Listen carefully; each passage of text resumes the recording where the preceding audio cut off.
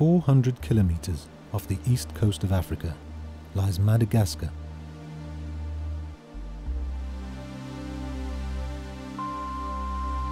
With its unique, highly distinctive wildlife.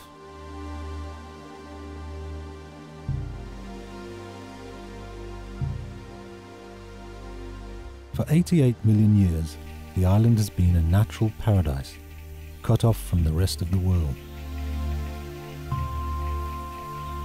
Across this vast stretch of time, Madagascar has evolved some of the most unusual life forms.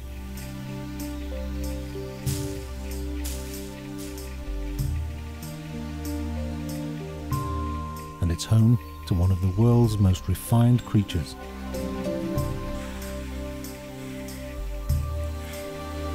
The chameleon.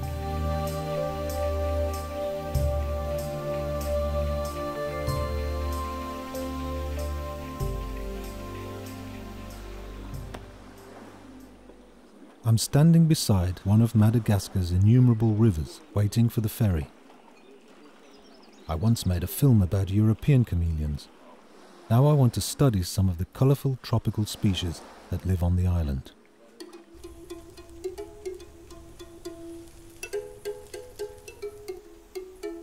We don't know where the chameleon comes from, but people tend to think it was Madagascar.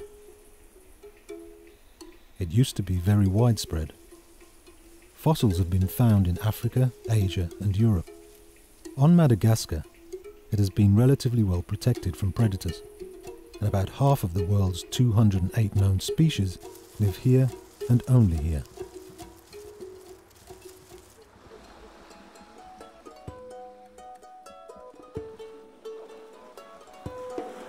The ferry will get here when it gets here, and if I hadn't had my film gear along, I could have grabbed a seat in the canoe.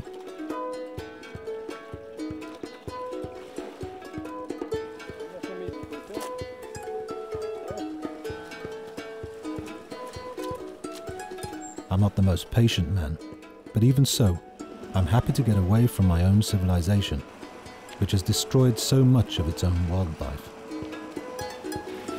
There is no fixed fare for my four-wheel drive.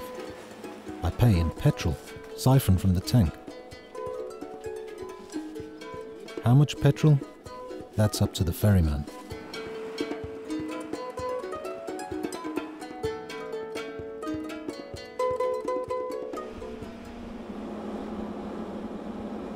I start my trip by heading from the south of the island. Across the plateau, the roads are fine, which is why the drovers use them for their huge herds.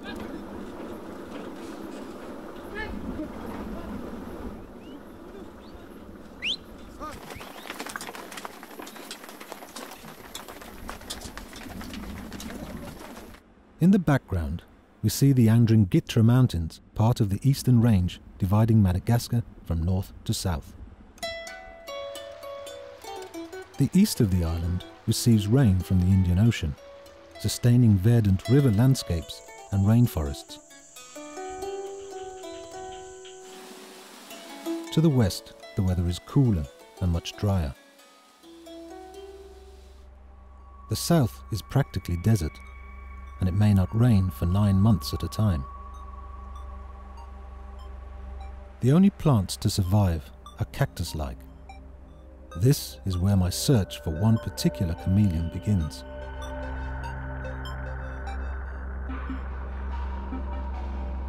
The bulging trunks of the baobab trees contain water to survive the dry periods.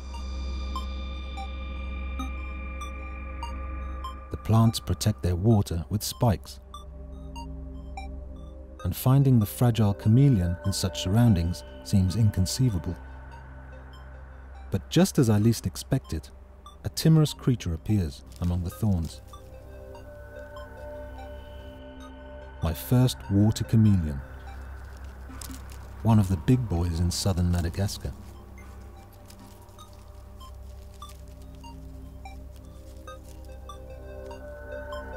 This species has adapted to the desert and can manage on very little water.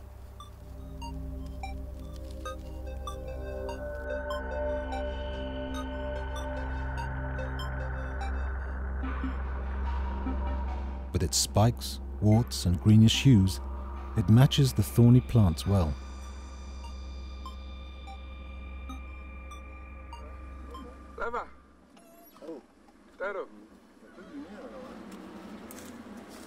I continue along narrow grit roads, deep into the primordial forests of the eastern mountains. It's like going back in time.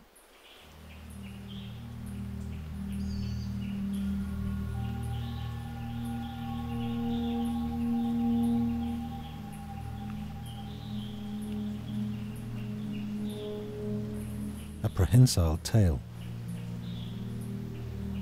and toes that have grown together to grip branches. An environmental refinement that astonished me when I found my very first chameleon all those years ago. But this one is one of the biggest in the world, which can grow up to 1 meter long. One of the indigenous species of Madagascar. The giant Parsons chameleon.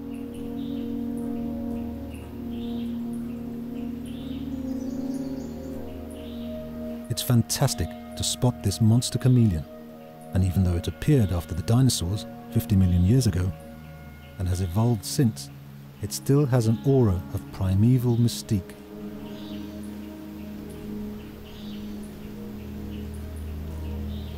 The male has his armoured forehead and 2 horns to defend himself, and presumably to impress the females. The spherical eyes, with almost 360-degree vision, are another of the chameleon's supreme evolutionary traits, contributing to its refined appearance and my profound amazement.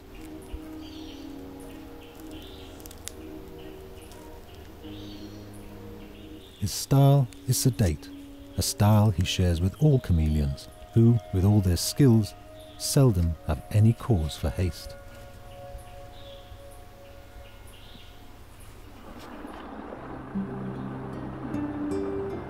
It wasn't until 2,500 years ago that man arrived on Madagascar from Indonesia and Africa. What they found was a virgin paradise of nature.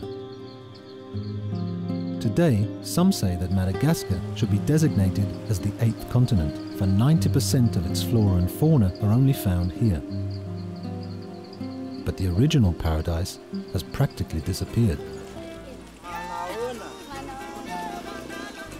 Population growth is among the highest in the world. The average age is 18.2 years, and it is one of the poorest countries in the world.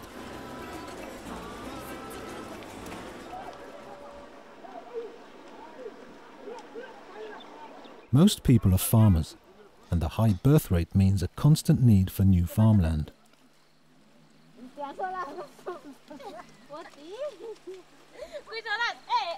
They obtain it by burning the primordial forest.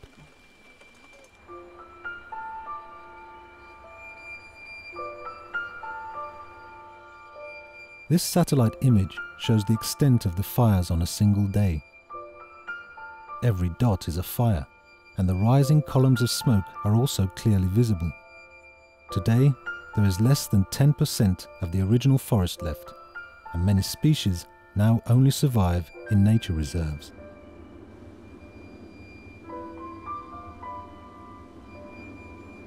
Rice farming and the large herds of cattle are more reasons for the loss of primordial forest.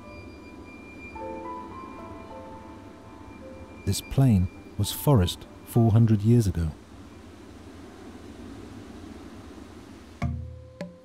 On the savannah-like tableland, I find another of the big, resilient chameleons, the Malagasy giant chameleon, out hunting in the afternoon. This chap is an old male with his hunting grounds on a cultivated terrace on the plateau, with its abundance of insects, particularly the delicious locust. A prehensile tail, grasping feet, fantastic eyes, and this impressive hunting tool to boot. A relentlessly precise weapon adapted for insects.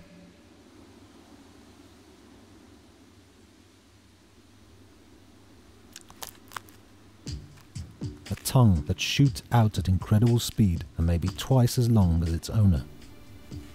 Special muscles form the tip of the tongue into a suction cup, and the prey sticks helplessly tight. With equipment like that, you don't need to be a great runner. He eats when he needs to. That's most of the day. And he has no intention of sharing.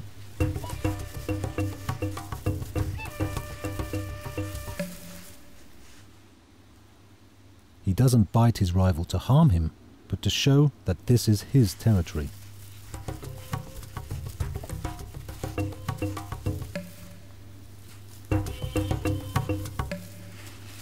The intruder must get back across the wall, right out of the area.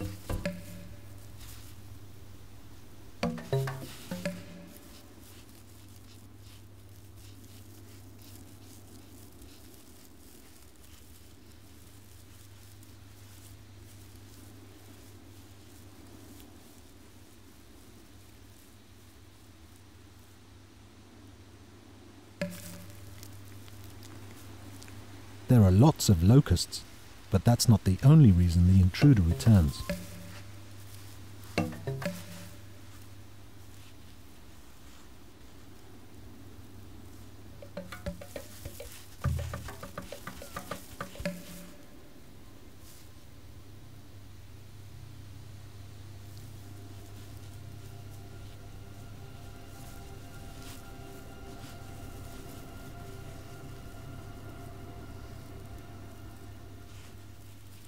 And although he displays the colour of submission, black, the old warrior shows no mercy. And for good reason. Because he is not only defending his hunting grounds, he is also keeping an eye on a chameleon up a tree. The glowing colours reveal that it's a female.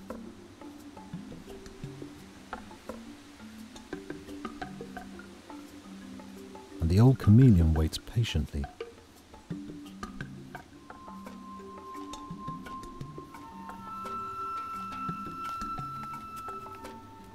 She climbs down carefully.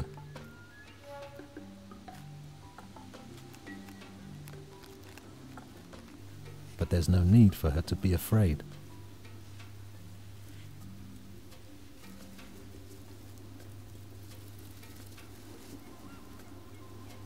He won't bite her. She is welcome to all the locusts she wants, so she can create lots of eggs.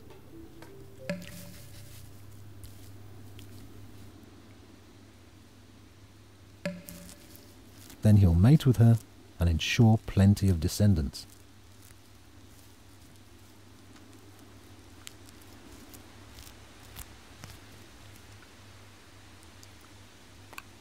Once she has eaten her fill, she climbs back into the tree.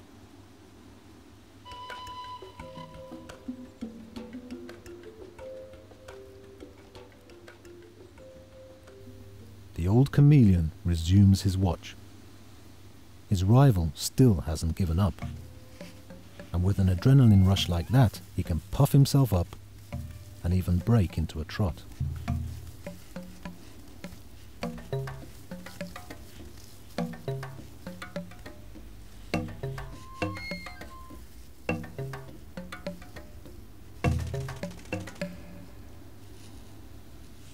All day long, he defends his territory and gorges on insects. As long as he has his strength, it will be the old boy who rules this roost.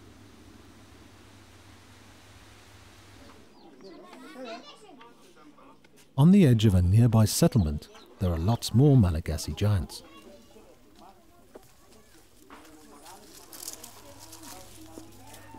But this isn't their hunting ground. Here they are just one natural resource among others.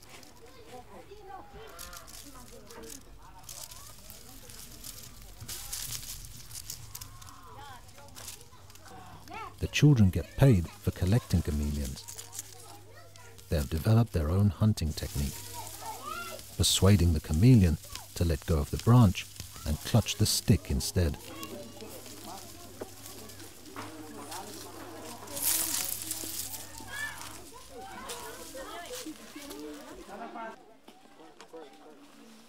another chameleon.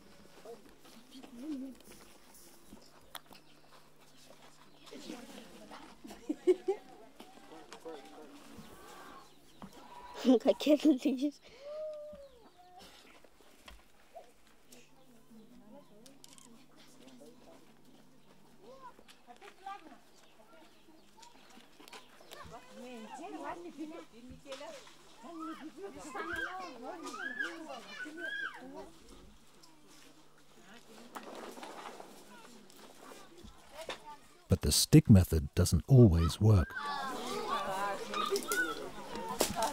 The chameleon uses his ultimate emergency exit. He drops to the ground.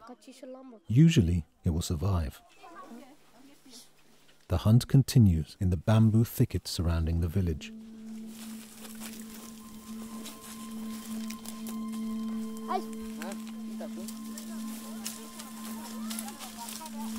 The slow creatures are easy to catch, and their stress hues are no use, as the hunters don't understand that the chameleon is trying to tell them something. Or maybe the children just don't care. As a kid, I would probably have taken part enthusiastically if I'd been brought up here. But now I find their zeal hard to swallow. I have trouble seeing this refined creature as a commodity, even though this particular species is not endangered.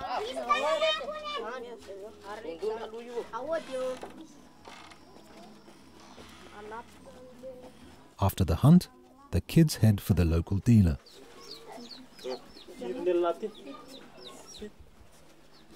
They are lucky if they get more than a few cents per chameleon. The dealer will pocket €1 or €2. The average income here is about €2 a day, so the chameleon is an important source of money.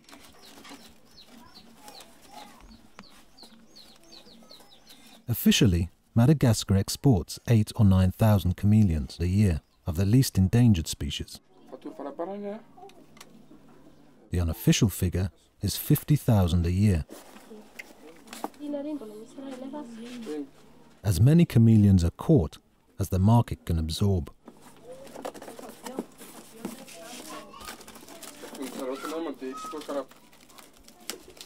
I just hope the rare red-listed species don't find buyers.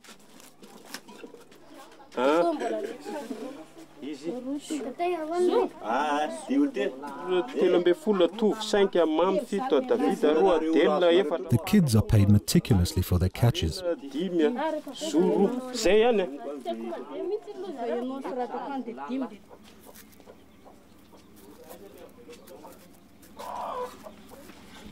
The method may seem rough, but it's hard to reproach the little boy for wanting to get that last one too.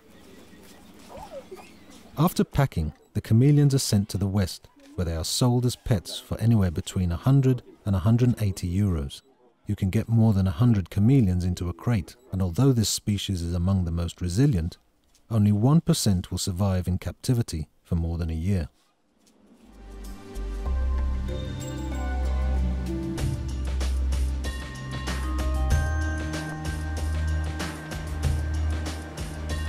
I continue towards the eastern mountains.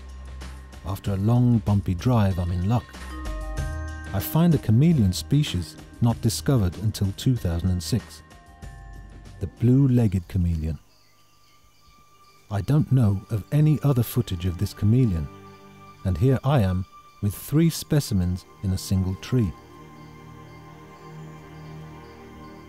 In addition to the characteristic earlobes, the male also has a prominent nose. He nods, and at the same time, he begins to change color. This is chameleon flirting. A female is on her way up the branch.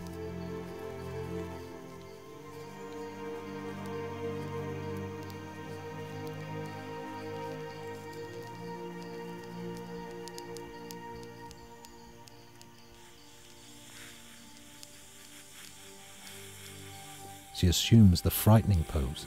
Her earlobes erect and she hisses.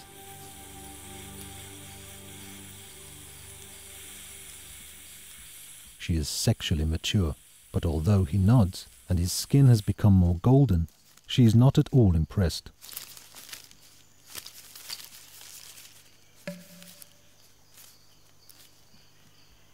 She's got hold of his foot and she bites hard.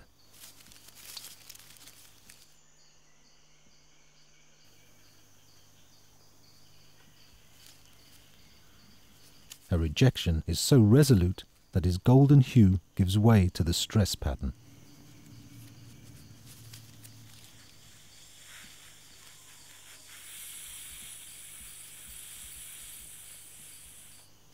But his golden colouring soon comes back, and he makes another attempt.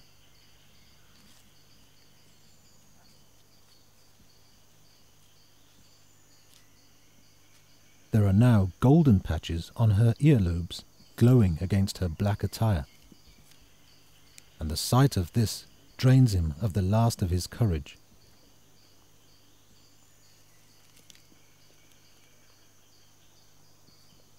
The third chameleon in the tree is also a female, but she is in very different shades of green. She doesn't arouse the male's interest. She is engaged in what's typical reptile excretion. Her white urine is almost solid, meaning she can make do on very little water. Her green skin shows that she is not ready to mate. Perhaps she is too young.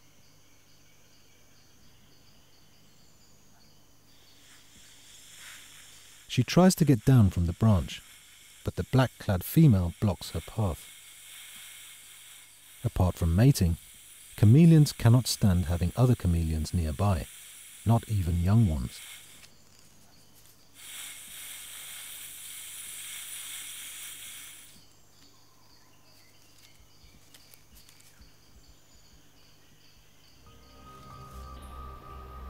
Chameleons are supreme users of the language of colour. They can change colour, and even though this makes them hard to spot, they mainly use this ability to reveal their mood and to communicate.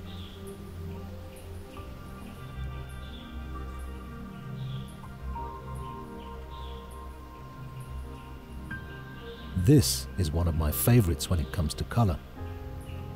The enigma of their beauty strikes me, as does the abundance life can produce. I feel deeply privileged by the chance to see Furcifer minor reveal its colours. This is a female, and she is telling me that her eggs have been fertilised. The skin of a chameleon contains 3 layers of cells of different colours. By adjusting the transparency of each layer, the chameleon can mix different colours and patterns. The males are also finely clad and sport their horns.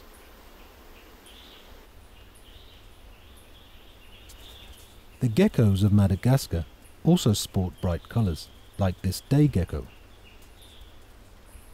But geckos with humbler colouring have also become unique creatures in Madagascar.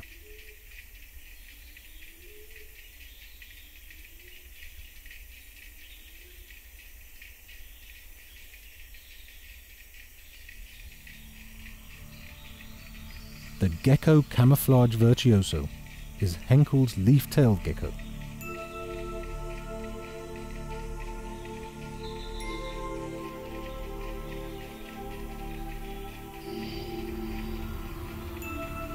A withered leaf? Turns out to be another leaf-tailed gecko. The satanic leaf-tailed gecko. Its disguise is fantastic indeed. Its feet stick to any available surface and make the gecko perfect for life in the trees. This is yet another species only found on Madagascar.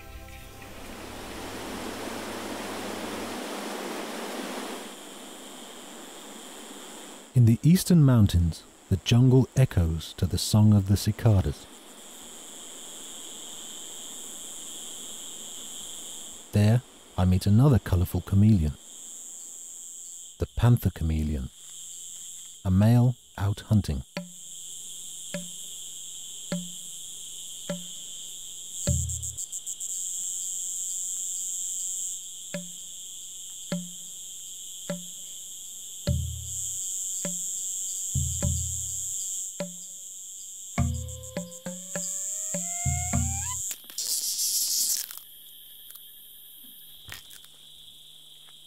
The panther chameleon crushes the cicada and swallows its wings and legs.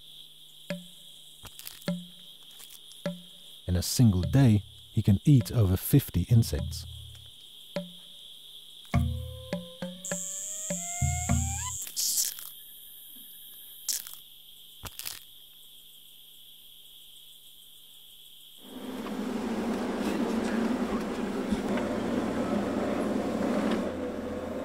On my journey through the night, down the endless potholed roads, I suddenly come upon a rarely observed nocturnal creature.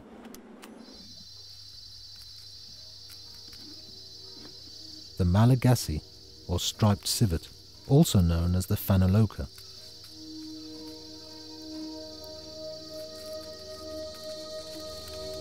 It may be the second largest predator on Madagascar, but it is still partial to insects.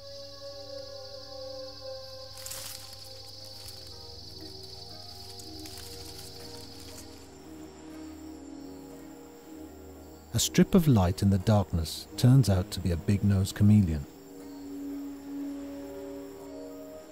At night, chameleons lose their colors, but the light from my torch has woken it and also wakens its colors.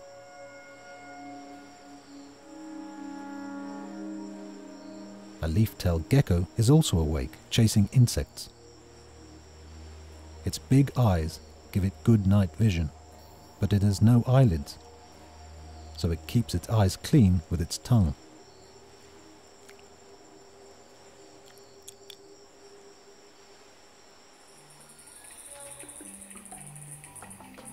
The next day, I find another panther chameleon.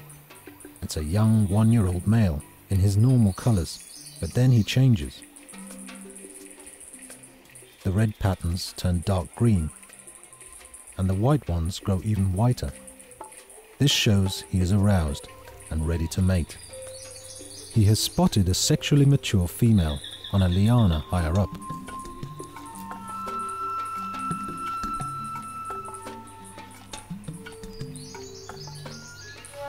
Panther chameleon females do not have an extensive palette, but they can vary their basic reds and change their pattern. Her pattern is obvious and signals that she is not quite in the mood to mate.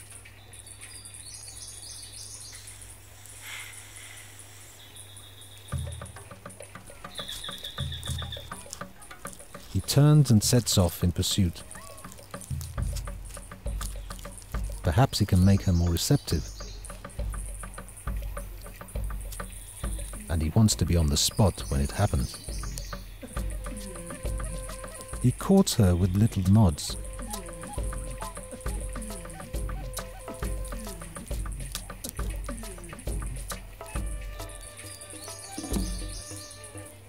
He nods more intensely, reveals more black spots, and tries to grab her by the tail. Nobody has ever taught him, but he knows how to propose.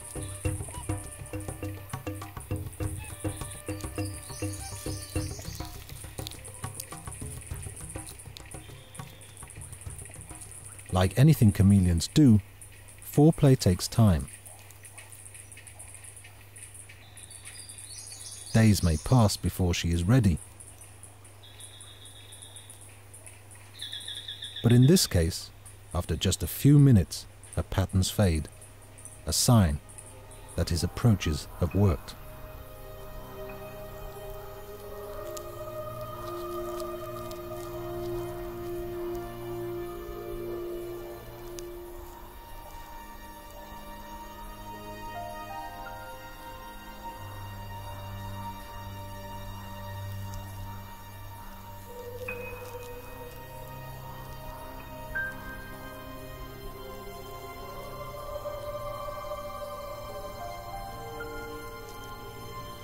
Her reds have darkened.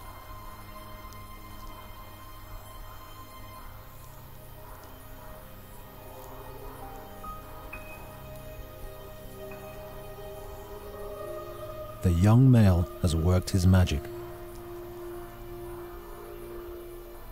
Over the next few days, they may mate many times.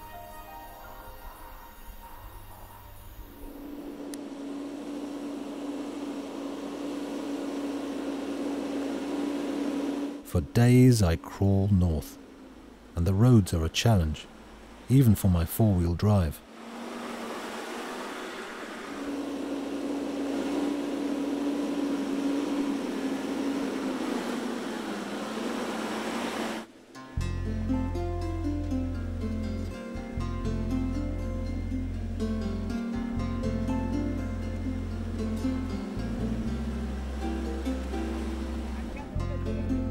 The river is a welcome change.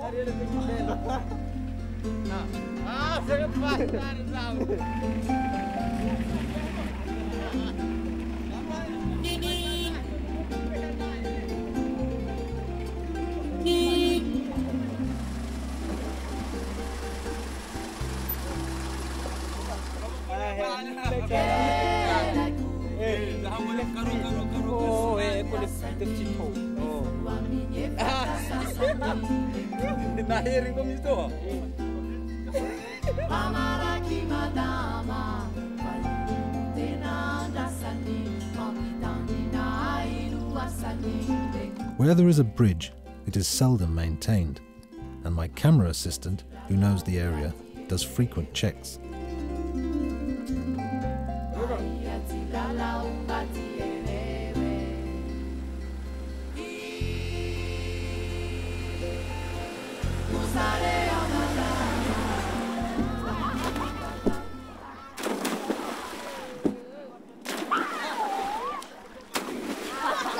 Again, I find myself waiting for a ferry beside one of the 26 rivers we have to cross.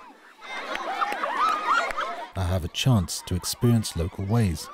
I feel I have lost something, and I do not pine for home.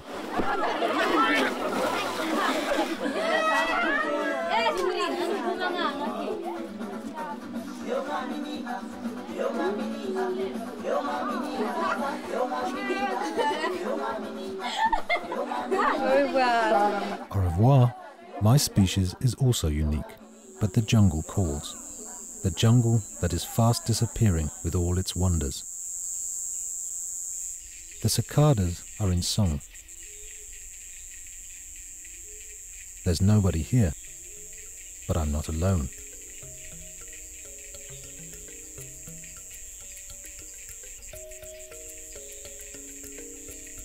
High in the trees, amid the dense foliage, a lemur sits.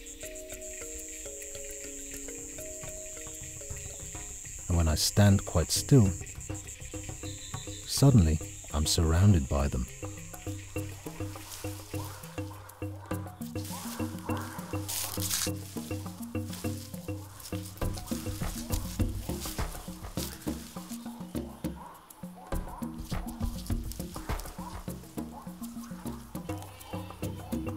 The lemur is another animal group, typical of Madagascar.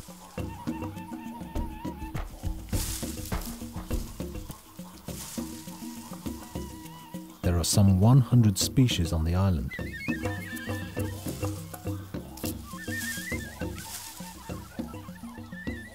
The lemur is a primate, like the monkey, and shares many of the monkey's traits.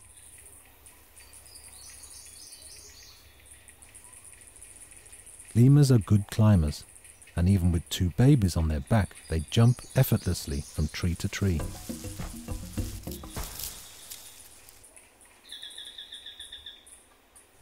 The treetops are also where they find their food, insects, leaves and fruit.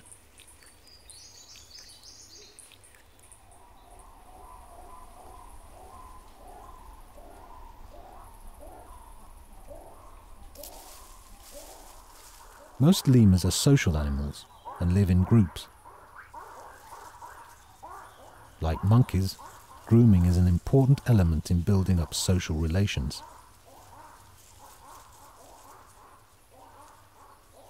Lemurs are unique to Madagascar. Elsewhere, their ancestors were ousted by monkeys.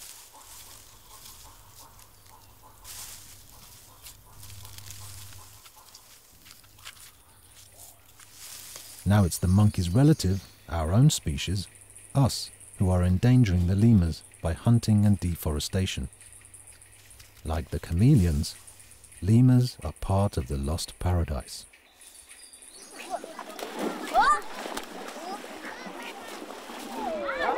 Farther north, I have to cross one last river. The ferry is a rare sight. I decide to provide the film equipment with an old-fashioned safe crossing.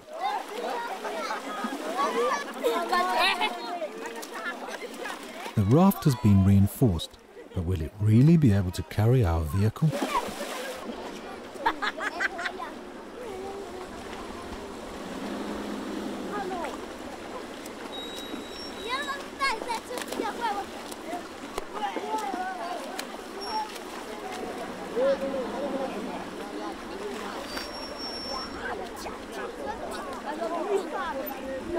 No, it can't.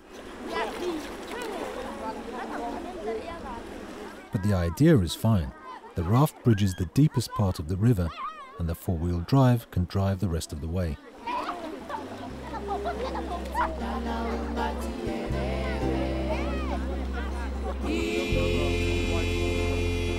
The island of Nosy Mangaba is my final destination. It is part of Masewala National Park.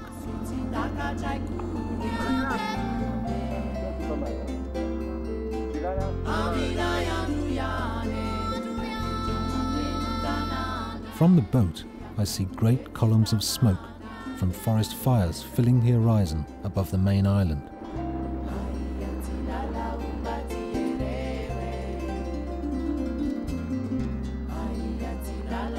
There used to be trade and pirates on Nosy Mangaba, but now the island is unpopulated, and they're trying to regenerate the lost paradise. The result so far is an incredible wealth of fauna, with many rare species. The island is home to some of the world's smallest chameleons, leaf chameleons, and they're the ones I've come to find. A rudimentary campsite is the only place to stay.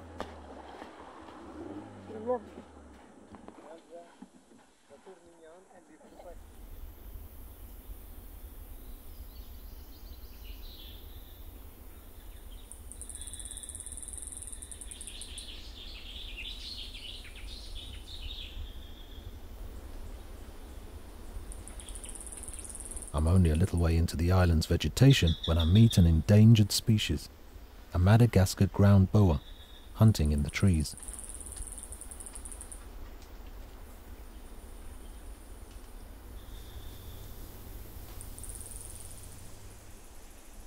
Deeper into the jungle, I spot one of the longest lemurs with a name just as long.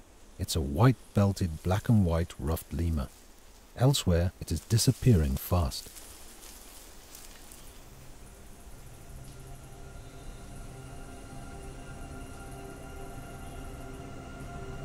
Far beneath the dense leafy canopy, among the roots and lianas on the forest floor, something is moving.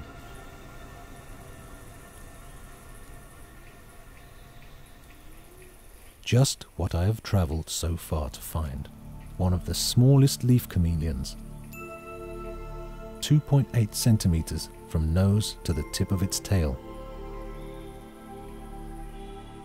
When you're not much bigger than an insect, you can hide under a leaf. A termite doesn't frighten it, but a giant Madagascar woodlouse does. A bulldozer in armor.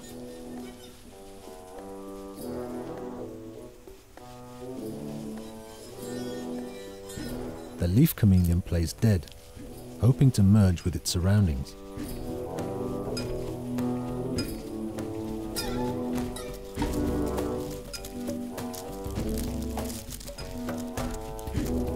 Rough treatment, but this leaf chameleon displays no obvious stress colors like other chameleons.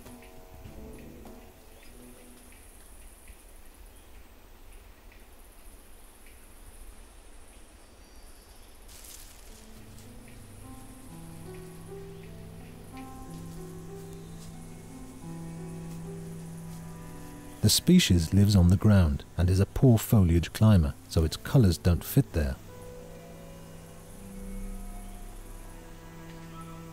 This female is in her element though.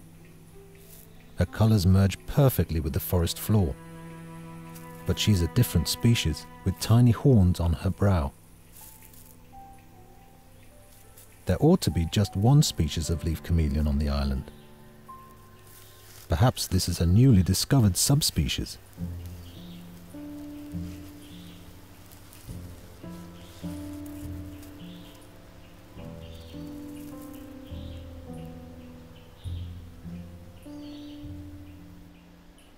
If anyone is wondering if she is a proper chameleon, just watch this.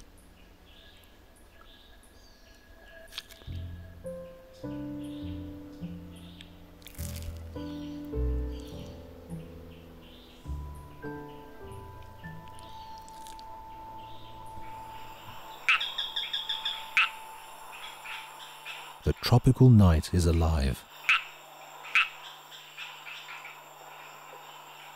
Animals that hide by day have come out, and the mating calls of some of Madagascar's 300 frog species fill the jungle.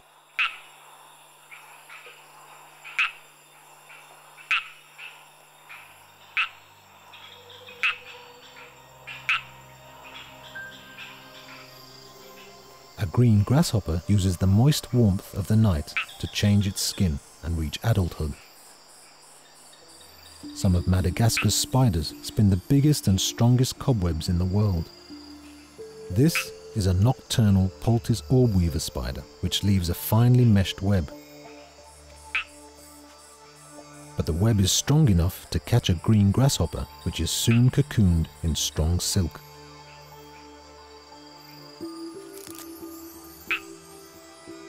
A praying mantis also gets caught.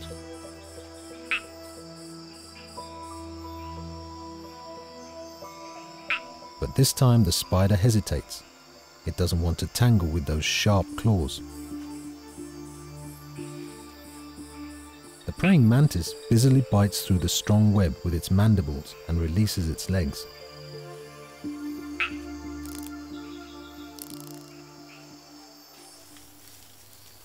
Rustling in the treetops far above us makes me look up. Two eyes shine in the light of my torch.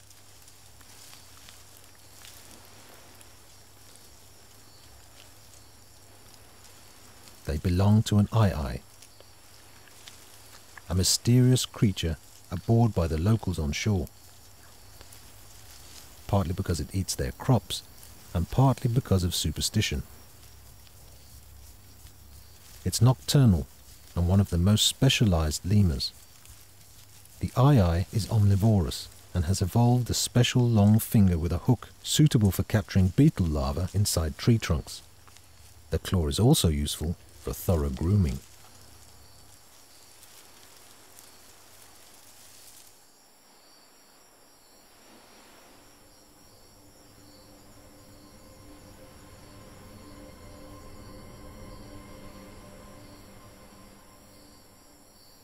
After its encounter with the millipede, the leaf chameleon has left its hideaway beneath the leaves and is asleep in a straw.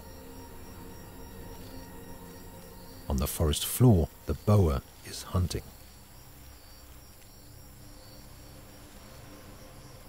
With its heat pits along its jaw, it can detect infrared radiation from warm-blooded creatures. But the boa is also known to catch chameleons at night, even though they do not emit heat.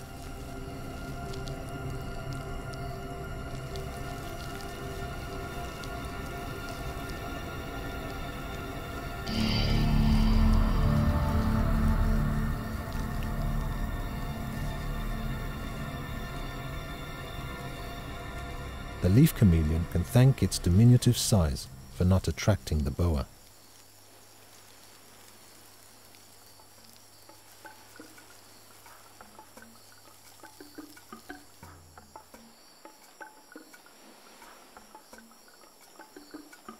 Higher up, there is a mouse lemur. It's the smallest lemur and it only weighs 60 grams. It is so small that it competes with the insects for nectar from big blooms. Specially evolved climbing feet give it a good grip, enabling it to find fruit high in the canopy.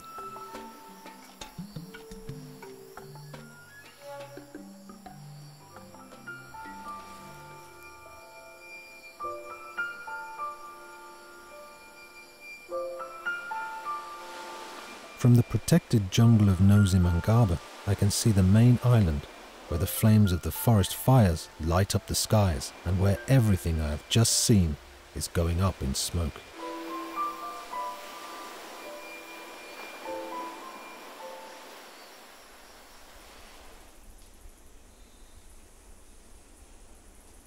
The next day, I find the leaf chameleon again. She ignores the termites clambering over her. She is hanging from a small piece of wood above a hollow in the forest floor, exploring the area with her rear legs.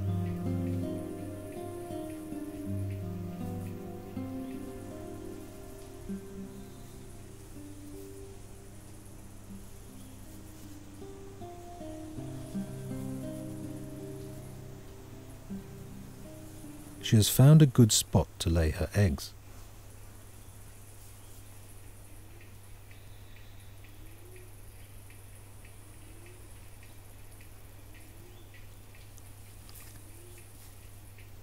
A giant egg for such a tiny creature. Her eggs are only a little smaller than those of the big chameleons, so she has room for no more than 2 at a time.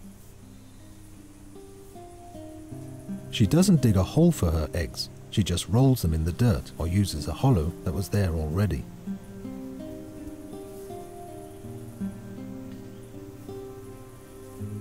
Once she has tipped the egg into the hollow, she begins to cover it up.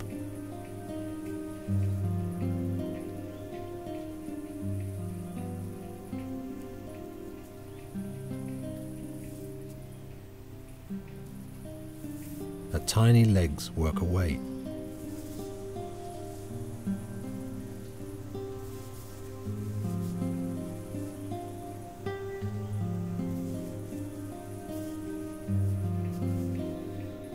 At last, the egg is covered.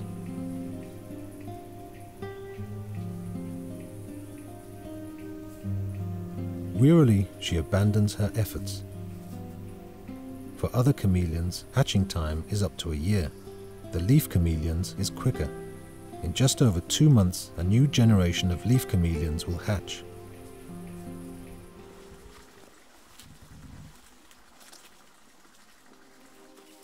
Back on the main island, a local takes me hunting. He knows all about the animals' habitats, and when there are buyers for the animals, he is given the specialized jobs.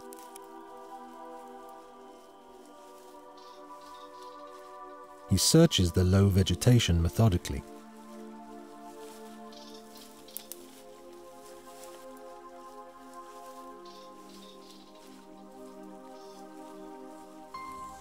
Today, his commission is to catch a very rare leaf chameleon.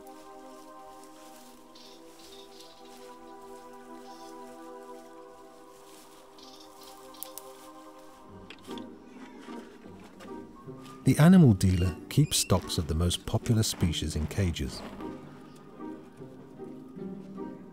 He shows us geckos that may give him up to €4 apiece.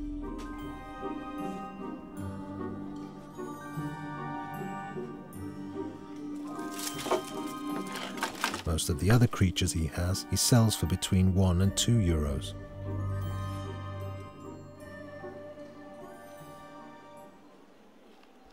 The hunter gets up to 30 cents for his leaf chameleon. With the conditions he lives in, he can't do without this income.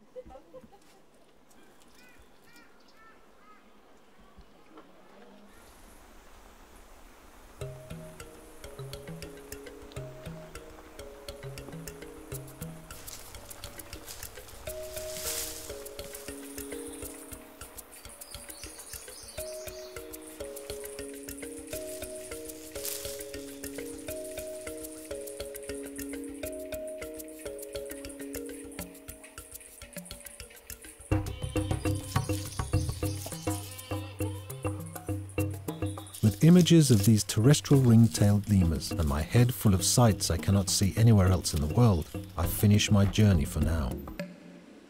I'm going back to my impoverished world where we are fighting to get just a tiny bit of our spoilt countryside back.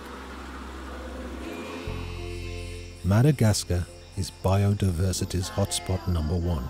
It's where the greatest struggle is taking place to preserve the species. Things are changing so fast that I'm afraid of what I will find next time I visit the island. I hope that this deprived country, with its massive population growth, will manage to protect its greatest wealth, not only the fantastic chameleons, but all the unique species on the island.